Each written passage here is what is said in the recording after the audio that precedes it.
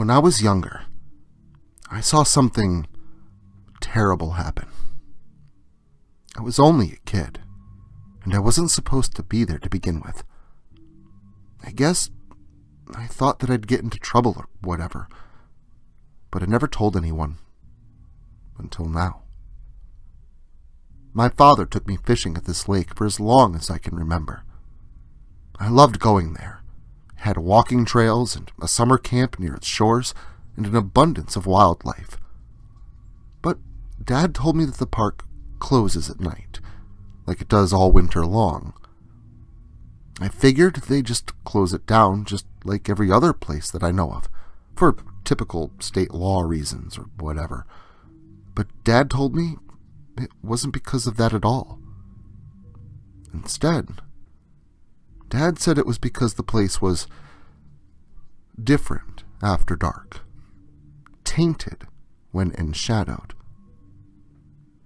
He would tell me grand old stories about the natives in the area, and the Englishmen that pushed them out, and why the area remains a remote wilderness to this day, aside from a few scattered households. I never really believed him, until I saw those two men drown while walking the camp late on a winter evening.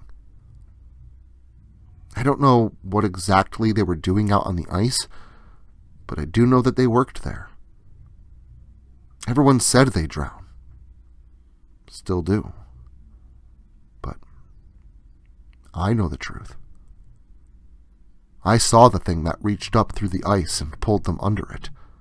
And I saw what remained of the one who came back, the way the animals reacted, and the way that the trees came to life. I never wanted to believe it, and I tried to tell myself that what I saw couldn't be real. Eventually, I moved away.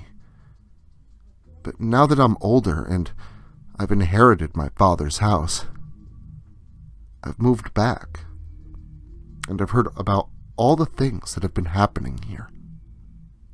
And though I can't explain why it's come back, why now, I'm pretty sure I've got a good idea on how this thing all started in the first place.